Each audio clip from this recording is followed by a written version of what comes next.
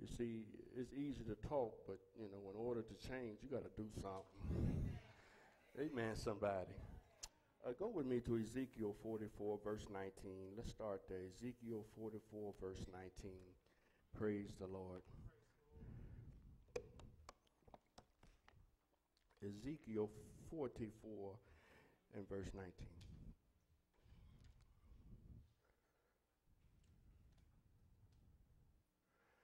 And when they go forth into the outer court, even into the outer court to the people, they shall put off, somebody say put off, their garments wherein they ministered, and lay them in the holy chambers, and they shall, somebody say put on other garments, and they shall not sanctify the people with their garments. Amen. We give God glory for his most holy and divine word. You may be seated in the presence of our life-changing King Jesus Christ. And for a few minutes, I want to talk from this subject, from this title, with all the clothes in my closet, why can't I change? With all them clothes, with all the outfits in my closet, why can't I change? The Bible constantly talks about putting off and putting on things. And we are familiar with, you know, taking things off and putting things on. Amen, somebody. Now, in order to put something on, somebody say, I first got to take something off. Amen. Now, when we come into the body of Christ to be born again, the Bible teaches us that old things have passed away. Behold, all things become new. So, therefore, God is going to give us some new clothes. Amen, somebody. Amen. If you have confessed a hope in Jesus Christ and you're still the same, something wrong. Come on, somebody. Because I read my Bible, everywhere Jesus met and someone came in contact with Jesus, they never left him the same. Amen, somebody. So change is something that we should be accustomed to and something that we should look to do on a daily basis. Come on, somebody. How many folk in here, you know, wear the same outfit all week? Where y'all at? Raise your hand. All week, you got the same outfit on. No, we don't do that in the natural, dude. Come on, somebody. Because God has blessed us to have a closet full of, come on, somebody, clothes. Therefore, we change from day to day, from season to season. Come on, somebody. We don't wear the same things in spring that we wear in winter. Come on, somebody. We have to learn how to dress appropriately so that we can be comfortable. There are some things that we still need to put off concerning the old man. Let's look at another scripture. Go with me now to Exodus 3 and 5.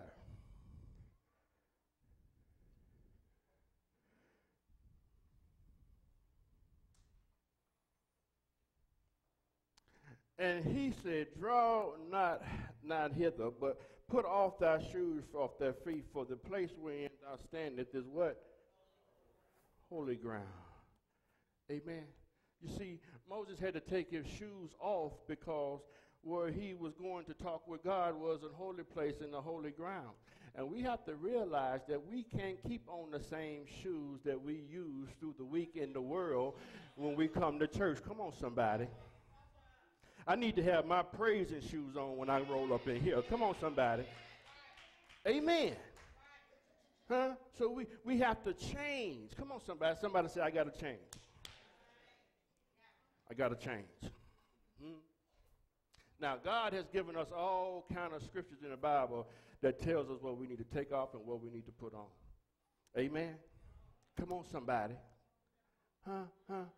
Now, where do we keep our clothes? Somebody say, I keep my clothes in my closet. Ain't it odd that God said that we should steal away into our secret closet. Come on, somebody. Amen. Anybody ever read that scripture where he said, when you pray, go into a what? A secret closet and pray to God, and God going to reward you openly for what you do in the secret. Come on, somebody. See, we need to understand that prayer changes people. Prayer don't change things. I know we said prayer change things, but prayer changes people. People change things. Come on, somebody. So if you ain't praying, you ain't never going in your closet, then you ain't changing.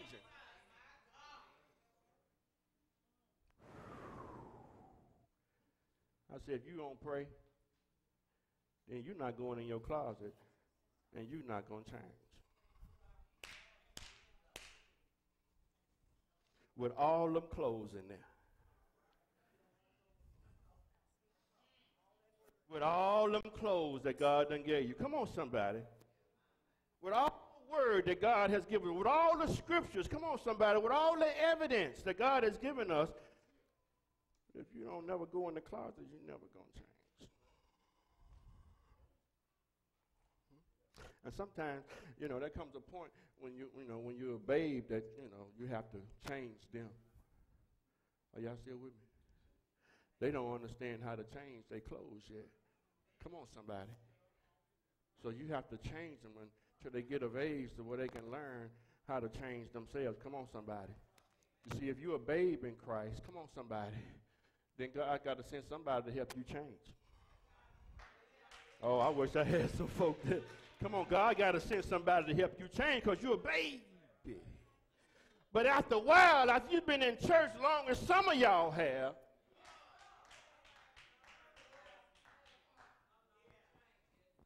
you ought not, he need no help to change no more. Come on, somebody. You ought to know how to change yourself. Somebody said, I can change my own attitude. Woo!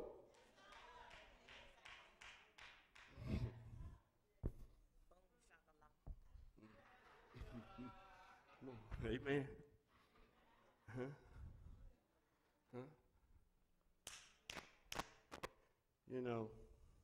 Anybody ever saw a loved one, someone you cared about, and be like, I don't think that what you got on ain't quite matching.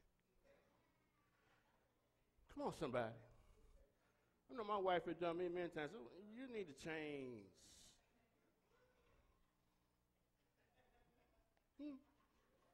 Come on, because she loves me and she don't want me looking crazy. She'll be like, you need to go back in the car. You need to change.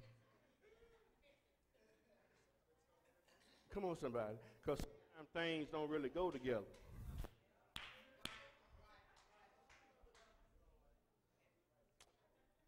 Speaking in tongues and lying don't.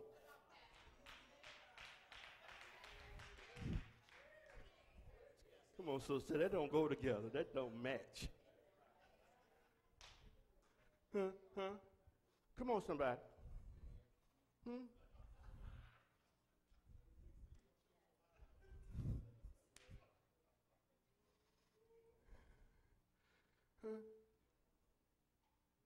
You matching? You matching, ain't you? Let me see that. Do that there for me. Yeah. See them socks. Yeah. Huh? So your socks supposed to match your shoes or your pants. That's what they said. Or your belt. Yeah, come on, somebody. Huh? Somebody match. Now, what I'm trying to get you to understand that your life ought to match the testimony that you got saying that you love the Lord. Come on, somebody. Then your life ought to match that. The things that you do ought to match. Come on, somebody. Huh? And when they don't, then you need to what? Now, I might not need to change my whole outfit. I might just need to change my pants. Somebody. I can keep my shirt. Somebody said I can keep my shirt. But I need to change my pants. Huh? Go with me now to some scriptures I want to read into your hearing. Go to Nehemiah 4 and 23. Hallelujah. Nehemiah 4 and 23. Go there with me for a minute. Nehemiah 4 and 23. it says, so neither I nor my brethren nor my servants nor the men of the guard which follow me, none of us put off our clothes, saving that everyone put them off for what? That everyone put them off for what? See, somebody says sometimes you just got to take them off so you can wash them. Come on, somebody. Anybody ever did any work and you got dirty and you be like, I can't wait to get these clothes. Come on, somebody. But if you ain't doing no work and getting dirty and sweaty, then, you know what I'm saying, you don't really need to, what? Change. We say we love the Lord and work for the Lord, but seems like we never need a washing. The Bible says that such were some of you, but now ye been what? Washed and cleansed in the blood of the Lamb. See, sometimes I just need to come get my clothes washed. Anybody in here? Come on, somebody. When I'm at the altar, I realize that I need a washing. Come on, somebody. But don't nobody get clean with their clothes on. Oh, I will. Come on. Come on, somebody. You ain't sitting in the bathtub with your clothes on.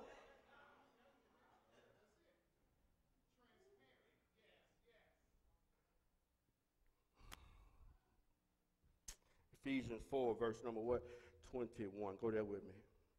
And I'm almost done because somebody need to change their clothes today.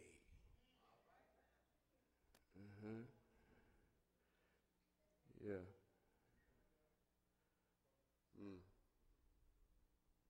Nehemiah 4. No, Ephesians 4, right? 21. Go there with me. Ephesians 4, verse 21.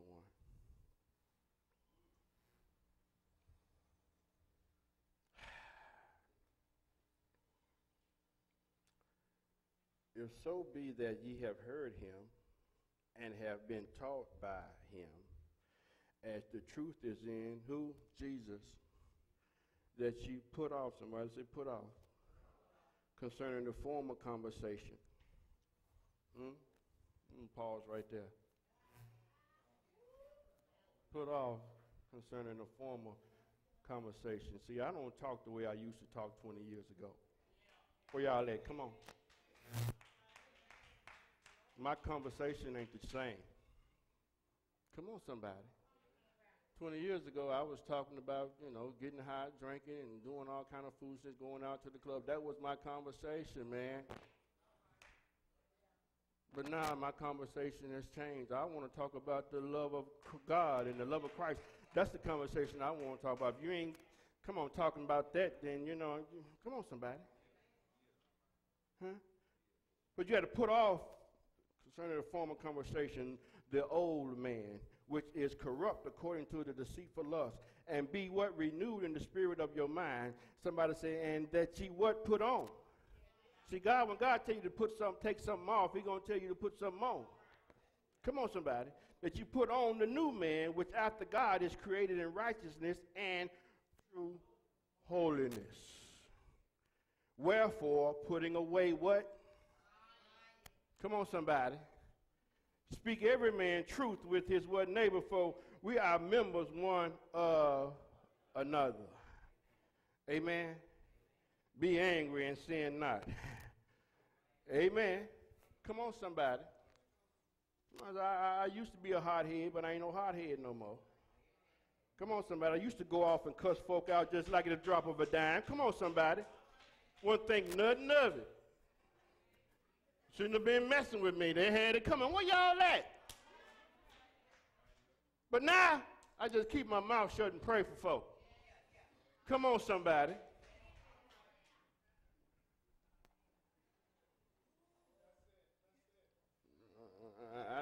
My testimony is that, if you'd have knew me 20 years ago, you might not have liked me. I know you love me now, but because God done changed my clothes. Come on, somebody. He done, come on.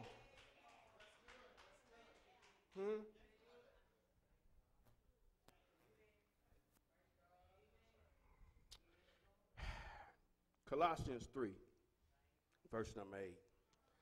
And I'm getting ready to let you go in the closet. Hallelujah. Colossians 3:8 says, but now ye also put off all these. Somebody say, I got to take off some more stuff. But now ye also put off all these: anger, wrath. Where y'all, come on, wrath. That's where y'all at. Them get back at you folk. Where y'all at? That's all right. Come on, keep it real with me. That's all right. Get you later down. I'll get you on down the road, man. Got you.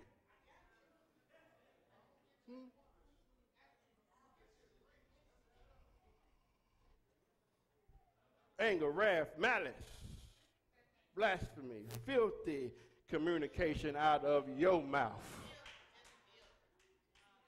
Come on, don't act like some of us didn't have no filthy mouth. Come on now.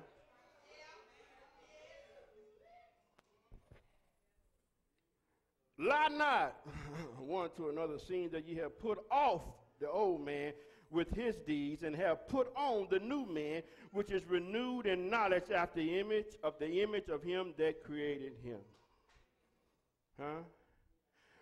Where there is neither Greek nor Jew, circumcision nor uncircumcision, barbarian, Scythian, bond nor free, but Christ is all and in all. Put on, therefore, as the elect of God, holy and beloved, bowels of mercy, kindness, humbleness of mind, meekness, long suffering. Come on, somebody. I can put up with stuff now. I usually couldn't put up with nothing, but now I got some long suffering on. Come on, somebody. Amen. I know how to look over some stuff. Come on, somebody. And understand that, hey, man, you know, some folk just ain't got it yet. Amen.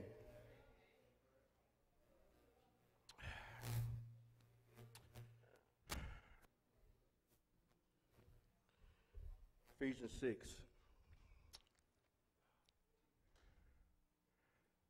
Ephesians 6, verse 11. Hallelujah. Ephesians 6, verse 11. Anybody?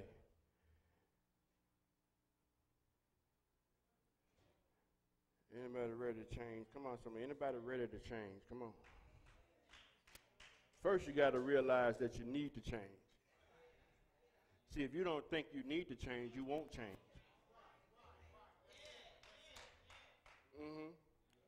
Amen.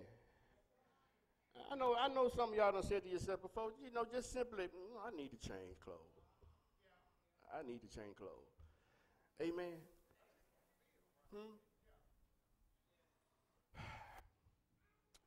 It says, put on the whole armor of God, that ye may be able to stand against the what? The wiles of the devil. The reason sometimes you can't stand nothing, every little thing come your way. Come on, somebody. Here you go, crying, falling out, I ain't gonna make it. Come on.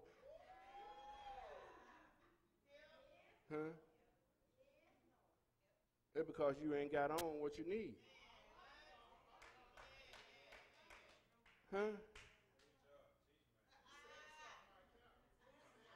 Come on, you underdressed. Come on, somebody. If it's the middle of the winter and you outside with some short pants on and short sleeves on, man, you finna freeze. Come on, somebody. Because you're underdressed. You're not dressed for the weather.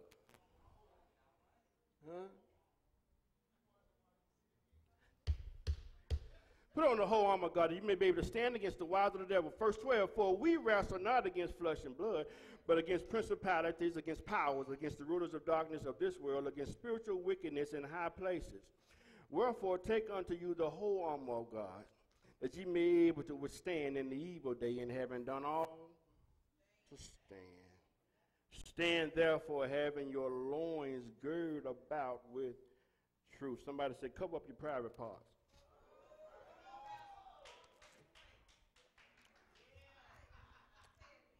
Come on, somebody. Say, I have to start with my underwear. Oh, I wish I had some. Come on, somebody.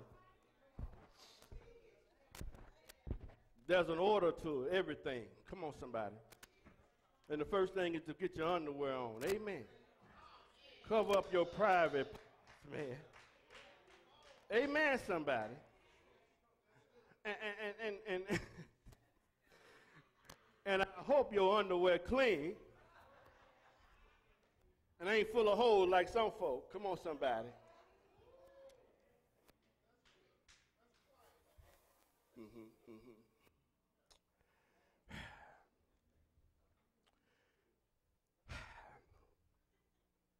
Stand therefore having your loins girded about with what truth, and having on the breastplate of what righteousness, and your feet shod with the preparation of the gospel of peace. Above all, taking the shield of faith, wherewith she shall quench the fiery darts of the wicked, and take the helmet of salvation and the sword of the Spirit, which is what? The word of God. Praying always with all prayer and supplication in the Spirit, and watching thereunto with all perseverance and supplication for all saints. And for me that utterance may be given unto me, that I may open my mouth boldly to make known of the mystery of the gospel. Amen. Praise the Lord. Galatians 3:27 says that when we come into the Word of God and we come into the kingdom, when we get saved, we're supposed to put on Christ. Galatians 3:27. Amen. Let me read that into your hearings. Galatians 3:27 says, for as many of you have been baptized, what? Into Christ, have what? Put on Christ. Amen. That means we ought to be walking around, amen, with Christ on us so folk can see Christ. Amen. And when we don't have him on, come on, somebody. Amen. And let's just be honest, sometimes we don't have him on. Come on, keep it real now. We can be in the house and still not have Christ on.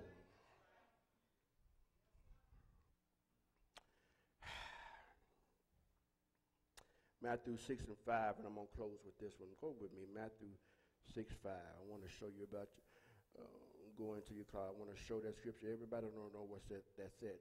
Matthew 6, verse 5.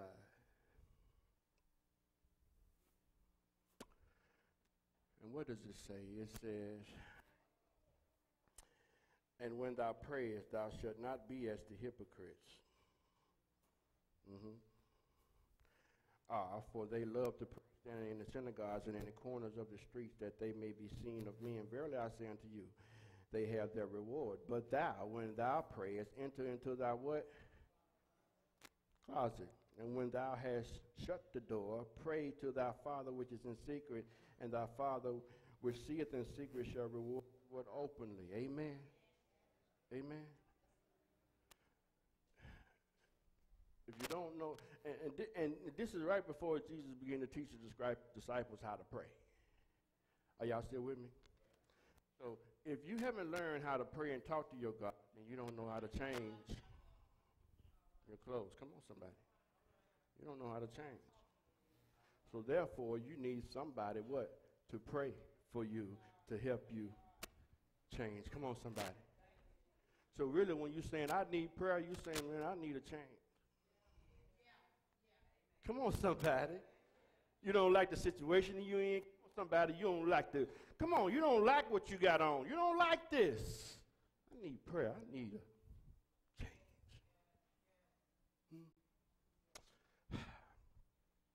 The only thing that don't change are things that are artificial, fake, dead. Come on. Huh? If it's a lie, oh, it's changing. Come on, somebody. Now, truth be told, you know, I still got it going on, but I don't look as good as I used to look.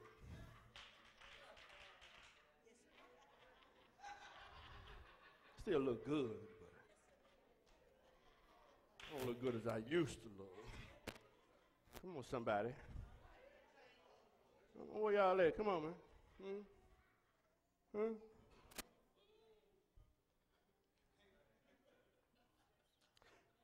Because I'm alive, I'm changing. Trees, let's just use trees for example. A tree that's alive, in the fall, you know what's going to happen? The leaves going to fall off. Now in the springtime, he's going to put the leaves back on. Come on, somebody. Because he's alive.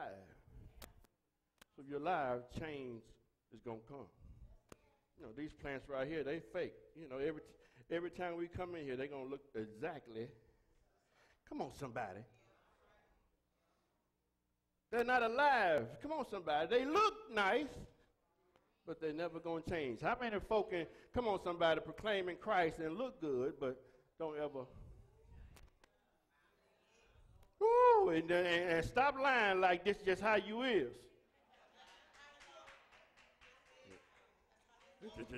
Come on, thank you. That's how you want to be. That ain't just, you ain't got to stay like that. I know that might be your favorite outfit, but you can change.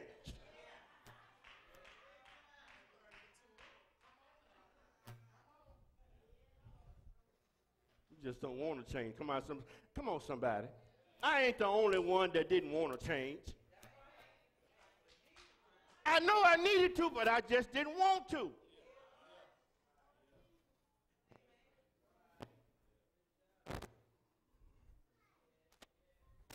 I know we got, in our closet, we got them outfits that come on, our favorite outfit. Well, y'all, somebody, come on now, when you put that on, you know you clean. I don't need nobody to say nothing. Tell me when I put this on, I'm ready to step out now. Come on. We can do that in the natural. Why can't we do it in the spirit? God has given us all kind of things to change and to put off and put on. Come on, somebody. Come on. Amen. And if you're too young to know how, God will send somebody to help you change. But you got to first say, I need to change. Oh, Lord, I need to change. Change me so I can change my circumstances. Come on, somebody. This needs to be our prayer. Lord, change me so I can change my circumstances. Because as long as I'm the same, as long as I'm wearing the same thing, doing the same thing, ain't nothing going to change. Ain't nothing going to change. Ain't nothing going to change. Come on, somebody. God bless you. I love my wife, but I don't need my wife to change clothes. Y'all with me?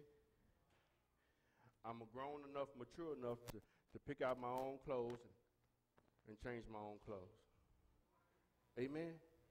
And God is expecting for me and you to change your own clothes. He's expecting for you to grow up in this thing so you can change your own clothes. Get in the Word and change. Amen? We want to open up the altar for change. Change. I need a change. I need a change. I need a change. Not my husband, not my wife. I need a change. It's a personal thing. Come on, somebody. Now, if you're all right with where you at, you all right, fine. You don't need a change. Thank God you got changing mentality and know how to change. But if you just here today and you know, I need a change. I need a change. Come on down to the altar. In Jesus' name. Hallelujah. Because change is good. It is so good. Man, I want you to be able to see this the way God is showing it to me. You know, when you get that new outfit, you put it on for the same time. I don't care what nobody says. It feels good to look good. It feels good to look good. Come on, somebody. And this, the Lord wants us to what? Look good. So we can feel good. Hallelujah. It is in the natural, so it is in the spirit. First that which is natural, then that which is spiritual. Come on, somebody. Amen. Hallelujah. We're going to be the change that we want. We're going to be the change that we want. Hallelujah. Amen. And we're going to stop worrying about trying to change other folks' clothes. We're just going to worry about make sure. Man, come on, somebody. I ain't got time. Come on. Come on. First, we got to, change our own clothes and before we can really help change anybody else anyway. Amen? Bible said, why you worried about the mote that's in your brother's eye and forgetting about the beam that's in your own eye? Come on, somebody. The song said, work on me, Lord. Work on me, Lord. Come on, somebody. Let's work on me, Lord. And you get to them when you get ready. But right now, Lord, work on me. Hallelujah. Hallelujah. Come on, lift our hands to the Lord. Come on, lift our hands to the Lord. Thank you, Lord, today for the word that come forth that says that, yes, we too can change. We don't have to say how we are. We don't have to stay where we are. In the things that we're in, God, we can change. So, God, our prayer today, as we enter into this closet right now, this large closet called the Word of God that you've given us to go into and change as we will. So, God, in Jesus' name, lead us to scriptures, lead us to word that will help change us in the spirit, God.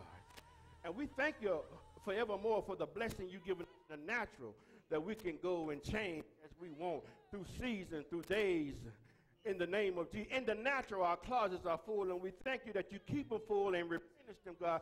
But now we want to focus on the spiritual clothing, the humility, the love that you want us to have on all the time. Come on, somebody, the meekness, the compassion for other folks. Let us put these things on a daily basis, God. That folk will see us and you glory because they see that them, man, they looking better. They doing better. Come on, somebody. Because of what God is doing in our life. So, Father, we thank you for the change that begins in us. And once we change, God, we're going to change our situation. In the name of Jesus. Somebody say, I'm changed. I ain't the same way I was when I came in. Come on, somebody. Now, I know you don't see it in the natural,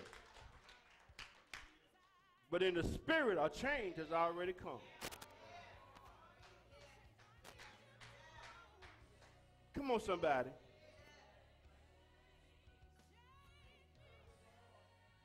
A change has already come.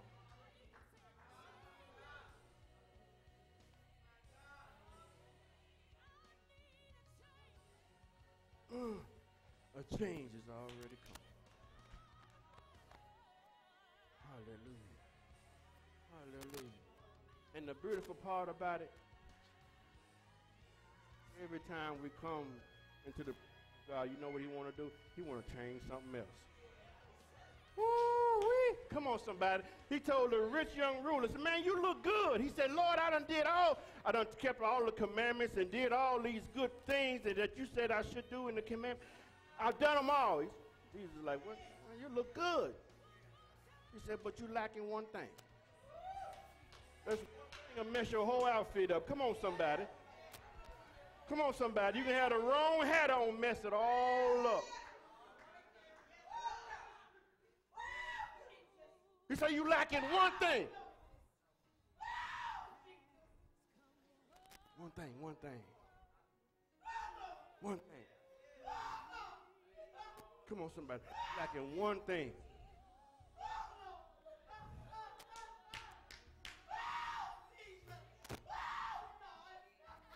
Just one thing. Just one. That's a blessing. Just one thing.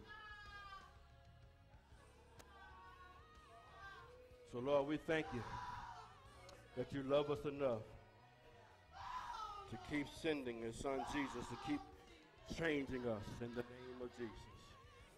So, Lord, we bless you and we give you glory. And we receive the change in the name of Jesus. Somebody say amen. Praise the Lord. Come on, bless the Lord. Amen. Praise the Lord. Amen. Yes, Lord, we bless you today. There may be someone here today that's never received Jesus. We want to give you an opportunity to come. Because until you have the Lord into your life and in your heart, you can't change. That's impossible. There's no way you can change I'm a witness that the Lord will change you. I'm a witness that he will change you. Transform you. Come on, somebody.